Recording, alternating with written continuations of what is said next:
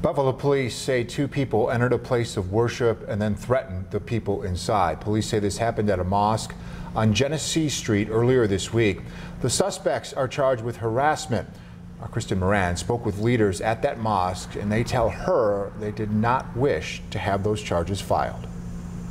Buffalo police say two men were arrested on Wednesday accused of making threats and harassing people inside Jamie Mosque on Genesee Street.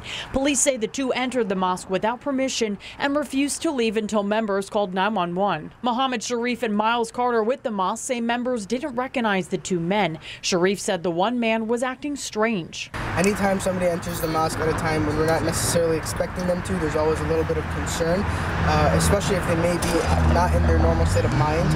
We have a concern just for basic safety matters, but I wouldn't say anybody was frightened at the time. Police say the two men were charged with disrupting a religious service and harassment, but mosque leaders say they do not support the charges and it was never their intent for anyone to be arrested. In situations when the mosque does contact law enforcement, our intention is always for the safety of the individual and also for the safety of the mosque members. Buffalo police say the incident is still under investigation. Meantime, leaders say despite the situation, they want this mosque to continue to be a light and pillar for the community. We don't want it to be positioned that, you know, our goal is to shun someone and just keep the people here safe. Like our mosque is open to everyone, and we want to underscore that. Kristen Moran, 7 News, Buffalo.